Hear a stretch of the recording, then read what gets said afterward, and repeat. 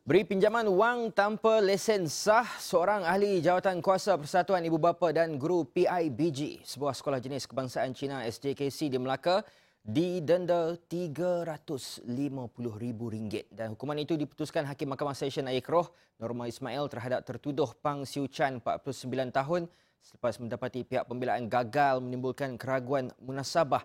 Tertuduh didapati beri pinjaman wang RM10,000 kepada warga emas Eng Yu Moy, 63 tahun, tanpa lesen perniagaan pemberi pinjam wang yang sah. Kesalahan dilakukan di Cheng Baru, Melaka sekitar Oktober 2013.